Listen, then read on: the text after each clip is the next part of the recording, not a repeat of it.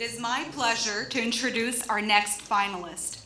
СВІТЛИЙ ШЛЯХ, ІСТОРІЯ одного концтабору, The Torture Camp on Paradise Street.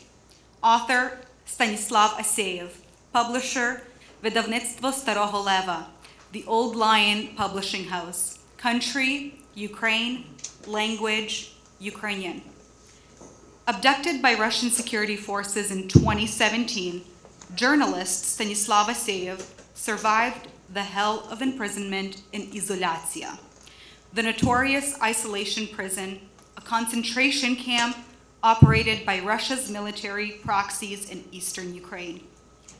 This intense book recounts the author's mental and physical struggle to survive imprisonment in the isolation camp where horrific torture was employed to destroy countless lives. There are no laws behind the prison fence.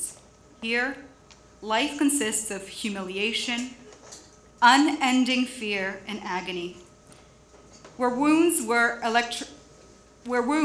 from electrical shock and broken bones destroy a man's desire to live and distort one's ability to distinguish between faith, forgiveness, and hatred.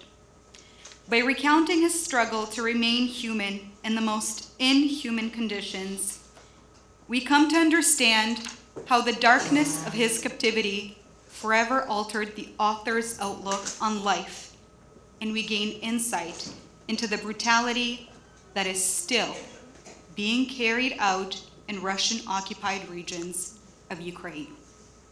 The English translation of the book is slated for release this coming April.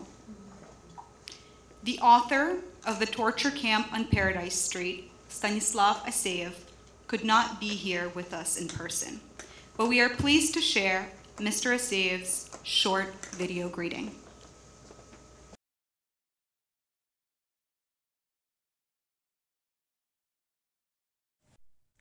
Вітаю!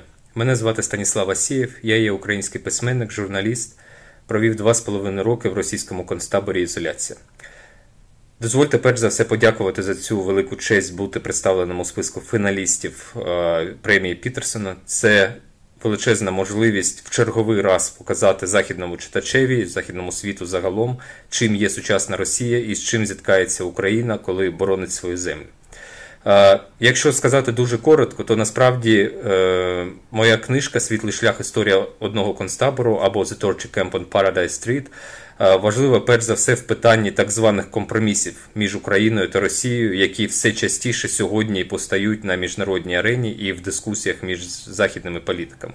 Тому що «Світлий шлях» – це насправді відповідь про те, чи можливі такі компроміси і з чим ми маємо справу. Навіть якщо відкинути політичну складову цього питання, то такі місця, як ізоляція, вони тільки поширюються на тих територіях, які окупує Російська Федерація.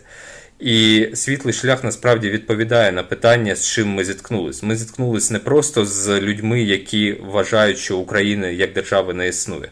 Ми зіткнулись з принципово різною системою цінностей, на відміну від західних демократій. Це світ тоталітаризму, авторитаризму та приниження людської гідності. І саме тому в цьому сенсі не може бути ніяких компромісів, тому що в цьому випадку ізоляція буде постійно присутня на тій території, незалежно від того, Донецьк це окупована Макіївка, Луганськ чи Херсон. Скрізь, де приходить Росія, скрізь починається ізоляція. Саме цим, я думаю, що важлива моя книжка. І ще раз хочу подякувати за увагу до цієї теми і можливість розказати про жахи, які відбуваються на окупованій території на весь світ.